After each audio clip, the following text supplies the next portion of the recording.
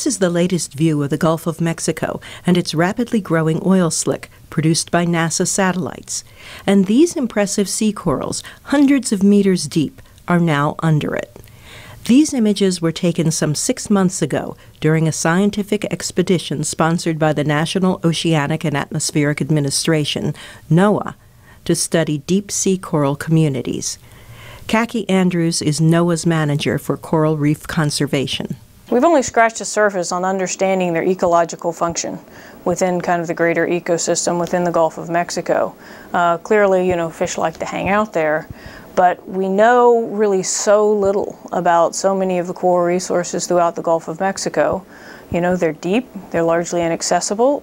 Andrews says deep-sea coral does not form reefs like those in shallower waters.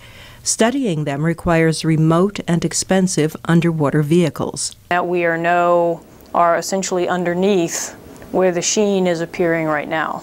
Scientific studies show that coral reefs only make up about 0.1% of the ocean floor, but they provide a habitat, spawning area, for over 25% of marine species. These places are just remarkable in and among themselves. Deep water corals are some of the longest living organisms on the planet.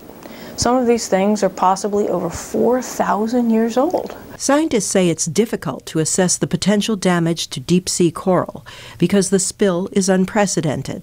NOAA's assistant administrator, Craig McLean, says from observing the video of the oil gushing, it appears that the crude is mostly rising to the surface. It's a relatively new scientific inquiry to figure out what happens to oil when it's introduced 5,000 feet of depth all the way to the surface, and how it dissipates, how the natural community of bacteria interacts with it.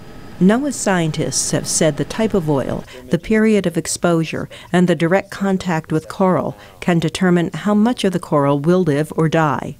At this point in time, they cannot make those calculations.